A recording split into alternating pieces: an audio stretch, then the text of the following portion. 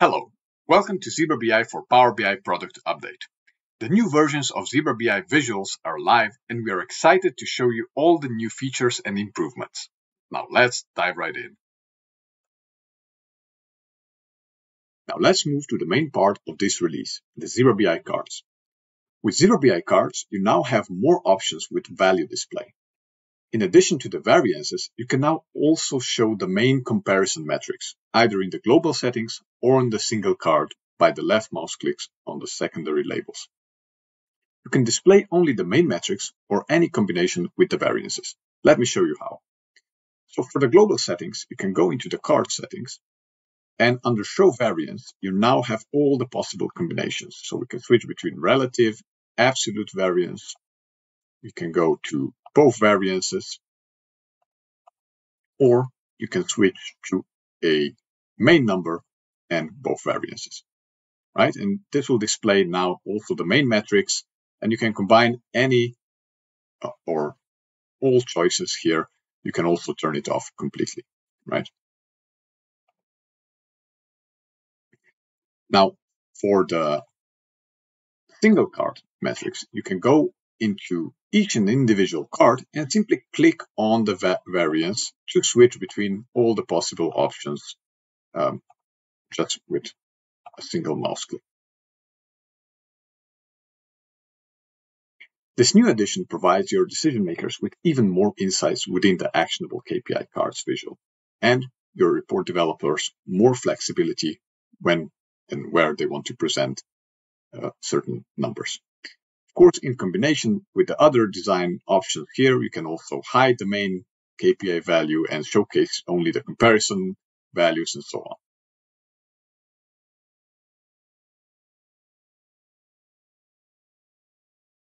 When you need to follow more performance indicators at the same time, or you want to simply tell the viewers more about what you're tracking, it helps when you provide additional information about individual KPIs. That is why we have added a KPI description placeholder that you can simply drop in your description field from the KPI dimension, and you can use this to provide an explanation on the title mouse over. And with this version, the KPI description also work with the trends. So now you should have full support of the KPI descriptions on the column or KPI titles. Hopefully, this feature will provide more clarity for everyone looking at your KPIs. To allow better visual grouping of cards, or to simply highlight a single card, we have added additional highlight options for the cards. Let's see how to use them. So first, now you can highlight individual cards by going into the focus mode. And here you will find a new setting that's called the card highlight. You simply click on it and you can then select a color, or you can use the color picker, and then you simply click save, and this will actually add a line next to the card. Now, if you go back to the report, you'll see that we now have the same group with the same color. You can also highlight individual elements in the categories, same as you can in the charts. So for instance, if you want to highlight this good month, you simply right-click September and highlight it. This feature should make it easier to draw attention to specific elements and allow visual indication for cards belonging to the same group for your viewers. Within the global card settings, we now have more customization options. We have added the global label settings in the data labels section. So now you can just simply switch to any sort of format that you have here, and it will apply directly to all cards. Next, you can also turn off the scale group modification for the end users in the interaction settings. So as you know, you can apply scale groups with the second icon of the card, but if you want to simply prevent this for the end users, you can go into the interaction controls now and simply turn it off. And once you publish the report, this second icon will not be available to the end users. This setting should prevent unwanted interaction for viewers and make global formatting easier for report creators. With the global format settings, we have also added basis points format support for cards, both globally and for individual cards. let's see where to find the settings. So let's go into the format pane, and under data labels, let's switch to the percentage. And now we can use the use basis points format.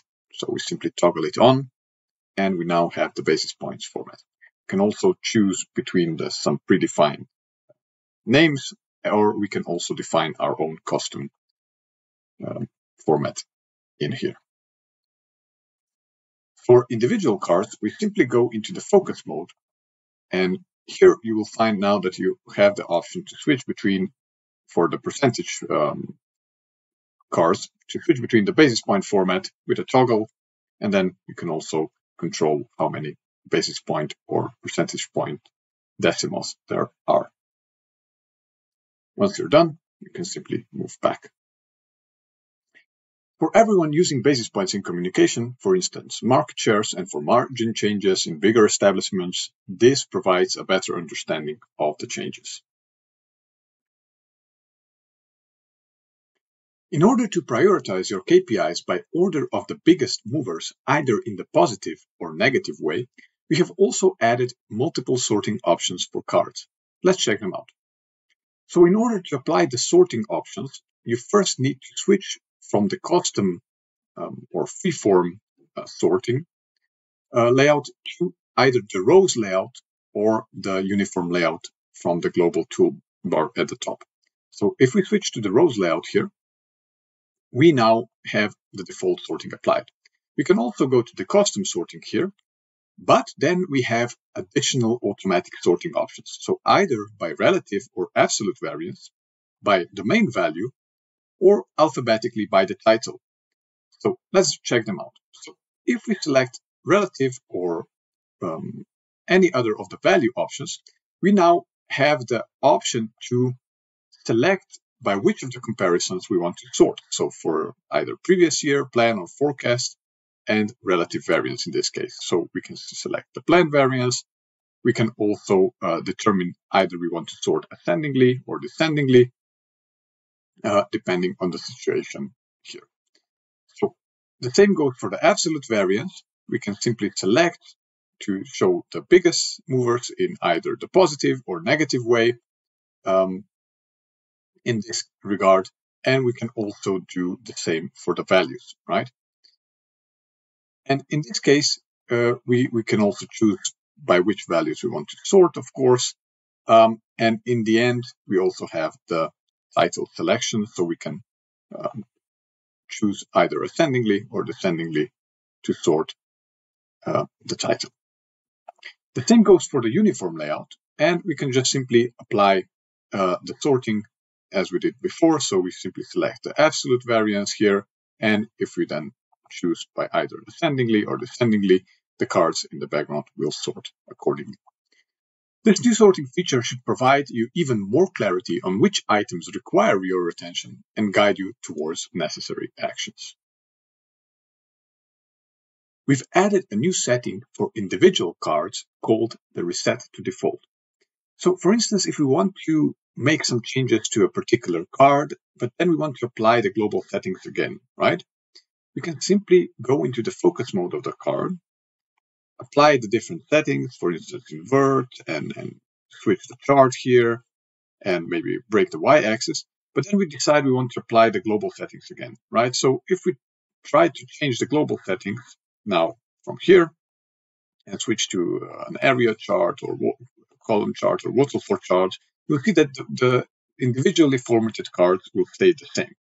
Now, if we want to go back to the original state of the card, we can simply go into the focus mode again, and here you will find this Reset to Default button, which actually reverts back to the original state.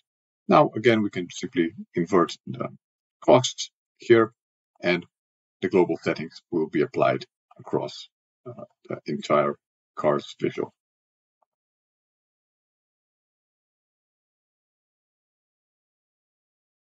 With Tables 6.0, we changed the infrastructure to drastically improve the performance for hierarchical tables. With that, however, we had to somewhat compromise ragged hierarchy handling. Let me explain. As you know, ZeroBI tables up to version 6.0 fully supported ragged hierarchies, meaning that if you have the element of the same name across hierarchies, it would be consolidated into one element. In our case, we have the growth margin here, which is also present in the account group and account hierarchy levels. However, with the new faster infrastructure, there was a limitation that prevented seeing other elements that might be named differently deeper in the hierarchy. So if we had multiple hierarchy levels below this one, we simply could not expand those to see them. That is why we decided in this first step to turn off this consolidation of elements in order for you to still be able to access those elements with drill down. So now in the new tables, you can simply expand to the level below it, right? This removes a layer of complexity in the background and allows you to show all elements regardless of the parent element naming. We know, however, that for some users, the consolidation of elements is also important, and you can expect improvements to this in the following releases. Next, we notice that in some cases, columns formatted as % weren't handled correctly. We're glad to inform you that this has now been amended, and we've also improved the report page tooltip behavior with ZeroBI custom calculated rows. Now let's go over the details. As you can see, the rounding issues have been fixed for both custom columns and main comparison columns between percentage values. So even if we go into the custom columns and change the decimal places now, the rounding will be correct. The same increase, and the same can be said for the main comparison values. If we change the decimal places, the rounding is correct. As for the tooltips on custom rows, now show the default Power BI tooltip instead of displaying the values for the standard rows. So when we hover over the standard rows, we see the report page tooltip, but once you move to the custom rows, the default tooltip will apply, and this holds true across the entire visual. With these improvements, all your percentage measure formats should now be displayed as expected, and the tooltip reference should now be perfectly clear to all users. Moving on, we're continuing our effort to improve the interactivity and adjustments of settings directly on the visuals. Let me show you the two features that have been added to the tables. So first, you are now able to adjust the titles directly on the title. You simply click on the drop-down menu, and now you can select the color. You can also change the font settings in the title directly, also increase the sizes, and so on. And secondly, you now have the ability to control the on-visual comment box settings directly through the drop-down here. So you can also add a drop shadow. You can change the variance display directly on the visual instead of in the global settings. As mentioned in our previous update, we believe these gradual improvements make the UX much friendlier, as you don't have to search for every specific setting in the global settings, and it is much clearer what it is that you are adjusting. With ZeroBI charts, we have made a small, but in my opinion, a very nice quality of life improvement with the comment box. Let me show you. So now, when you're entering the comments into the comments placeholder, the comment box will automatically appear, and the same if we remove them, it will automatically hide. So if we just bring it back, then you can play around with the comments directly on the visuals, resize the comment box, access the comment box settings, and so on. Another small addition is the ability to highlight grand totals in column charts. So if you want to highlight it, you just simply right-click on that category here and check the check box. Small changes can make a big difference in how much we enjoy the tools we use. And this change has certainly improved my experience, and I hope it does yours as well. We have improved the positioning of the comments for result columns of waterfall charts. So if we check the chart on the screen, we can see that the comment markers are now nicely displayed within the result column and below or above the rest of the waterfall columns. We will be focusing on comment and waterfall improvements across all our products in the near future. However, this first iteration should already improve the visibility of comments for your end users. We have included all the difference highlight information in the tooltips. So if we now look at the screen and hover over with our mouse over the different results, we will now see all the information about the changes from the previous result. Hopefully, this change will make the waterfall chart insights even more valuable when making important decisions. Last but not least, we've migrated the treat nulls as zeros setting from the charts to the cards visual.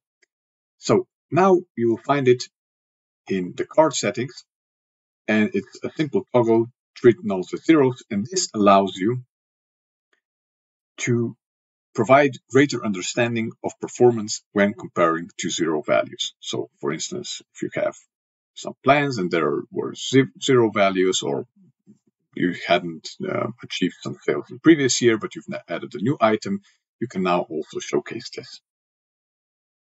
Thank you for watching our product update. We already have exciting upgrades planned for the next release, so stay tuned to our social media channels for all the latest news. You can also check the changelog on our website for the complete list of features for this release. Thank you for your support and see you in the next update.